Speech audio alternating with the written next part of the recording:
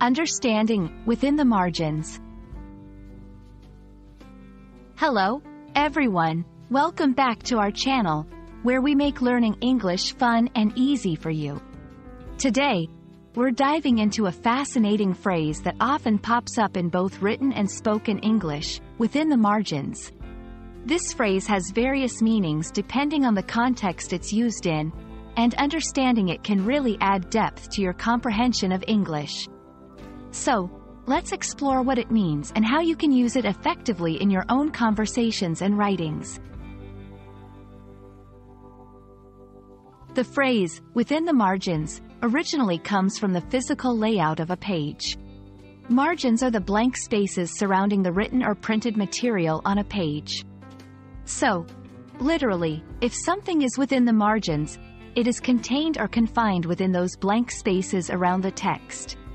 This concept is often used in publishing, printing, or even when you're writing in a notebook, emphasizing the importance of keeping your text aligned and orderly. Subsection 2.1. In finance and economics.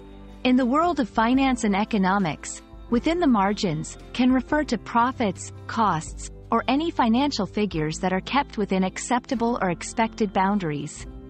For example, a business operating within the margins is managing its resources efficiently, ensuring that expenses do not exceed the profits by too much. Subsection 2.2.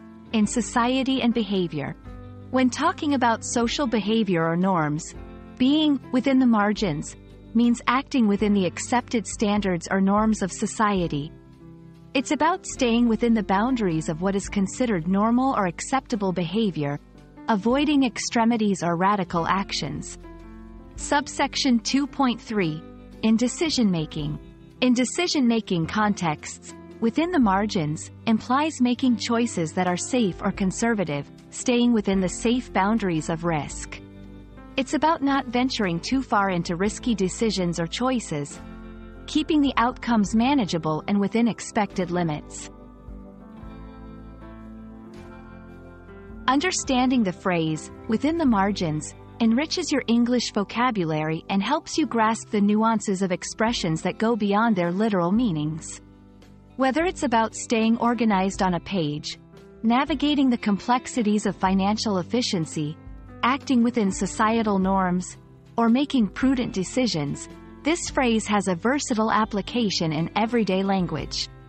We hope this video has shed some light on this interesting phrase, and you'll feel more confident using it in your conversations and writings. Thank you for watching, and see you in our next lesson.